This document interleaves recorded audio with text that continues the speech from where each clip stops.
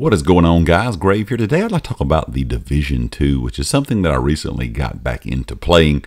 I did play the game for a long time after it first released, but it's really been probably a year and a half since I've played the game, recently. Kind of took some time off from it, been playing other stuff, but kind of like, of course, I play a lot of Destiny here on the channel as well. It's one of those looter shooter kind of games, action role-playing game, whatever, kind of category you want to put it in, that is really enjoyable. And Ubisoft is kind of doing the same with Division 2 as they did with how they handled, I guess you would say, Rainbow Six Siege, in my opinion. Game, to begin with, when it first came out, was popular. It kind of fell off, and they've been doing a lot of work to gain that popularity back. There's still a lot of players playing the Division 2 and a lot of people coming back to the game. And today I kind of want to just talk about, just in case it's something that you're looking at maybe playing, maybe looking at picking up for the first time, kind of some of the changes that they have done over the last year or so, and some things they're looking at changing in the future.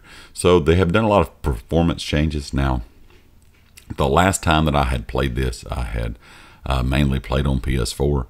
I had played a little bit on PS5, but until recently, I haven't played a lot on PS5 like I have now.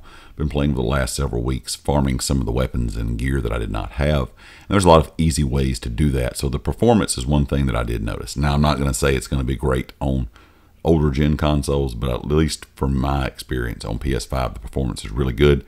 I do wish they had a PS5 version, like a lot of games nowadays have a upgraded version that is for PS5, but they do have some enhancements for new gen.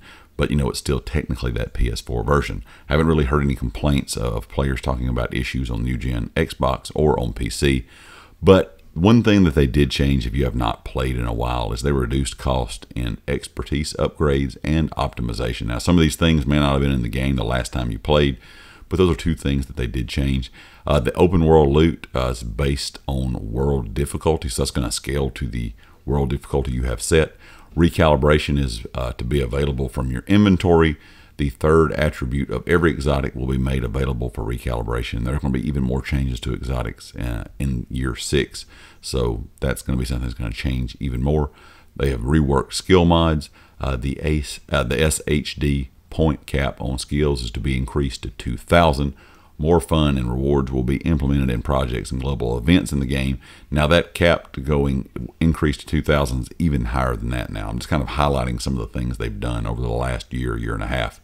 Talent rotation optimization for Countdown, Summit, and Descent. And those are some really good options for farming gear. Countdown is a great way to farm gear because you can actually, kind of target what loot you want. There's a lot of loot drop there as long as you can finish it. And it's not just a solo thing. You go in there with a large group. It is 8 players and you can match make it. They're also reworking some things in PvP. Underperforming weapons, they're buffing and tweaking the weapons. Rogue mechanics will undergo a minor rework, and perks from brand sets will be buffed and more for a more rewarding experience. So that's just kind of some of the things they've done and some of the things they're talking about doing. And of course, year 5 is about to end, year 5 season 3, but in 2024 we will get year 6 season 1, year 6 season 2, and in 2025 there will be year 6 season 3. So in 2024 for year 6 season 1, you're going to have QOL improvements, new manhunt, apparel event. Same kind of thing for year 6 season 2. You'll have seasons 2.1, new manhunt, and an apparel event. And in 2025 you're going to get a new story DLC, a new manhunt, and a new apparel event. Now, we do know that one of the developers has been talking about this recently, what they're looking to do with the game. A lot of people figured there's going to be a new Division game very soon, and I think there will be probably 2026, 2027 is kind of the rumor, kind of the hints we're getting from the development team themselves. They have been working on other things as well for Ubisoft, so I think once all that's done and out, they're probably going to start focusing on another Division game. But overall, right now, the year 5 season 3 Vanguard has been something that I've been really enjoying playing, and that's going to be, kind of winding down now. You still have a little bit of time to hop in and, participate in that season. But season 1 for year 6 will be starting somewhat soon, and that's going to be something that I think a lot of people will be interested to kind of hop in and play from the get-go, because all of these changes that they have made and all of the changes they're planning on making going into year 6 season 1, it's going to be some big improvements. So all the stuff I've talked about is kind of some of the stuff, not everything, but some of the stuff they've changed over the last year or so. And that is something that kind of piqued my interest once I, was reading about this. Had some friends playing, been hopping on playing myself. I can see those improvements, and it is very enjoyable. For me personally, things like Destiny, things like the Division 2, those looter shooter style games are really fun, really enjoyable. I enjoy those action RPG style games, RPG games. I play the Elder Scrolls Online here on the channel too. And the older I've got over the years, I've really enjoyed these type of games. I enjoy the whole aspect of going in and being able to build your character to a certain play style that you enjoy. And that's something that a lot of games out there offer, but don't do it as well as some others. And those 3 games that I just mentioned here that I play on the channel, those are the reasons, some of the reasons that I play those games, because I do enjoy the way you can build those classes and play them. And I just like the fluidity of the game when it comes to the Division 2 and, like I said, Destiny and the Elder Scrolls Online.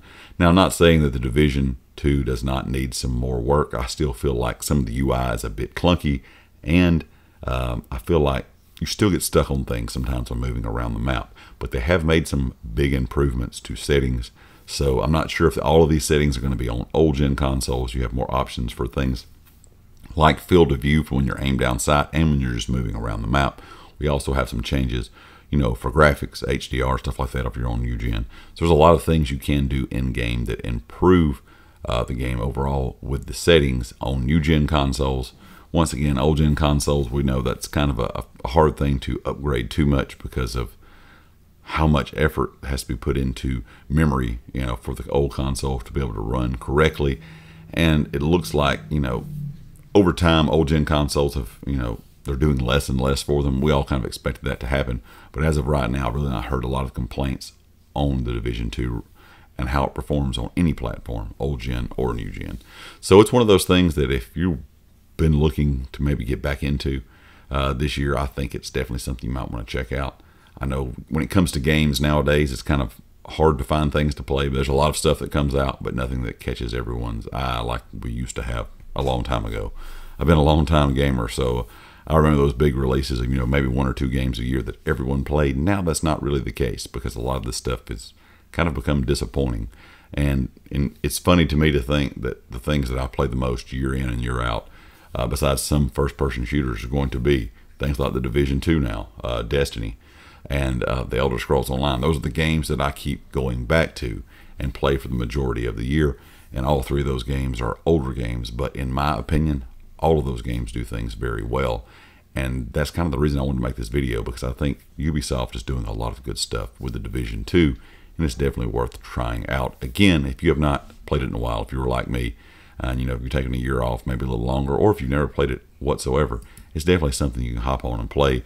I know they do have a lot of sales for the game itself on PlayStation, probably the same on Xbox and PC. So I would definitely recommend checking it out. Leave me a comment with your thoughts, and of course, if you like the video, hit the like. If you haven't subscribed yet, please do so, and I'll catch you next time. Peace.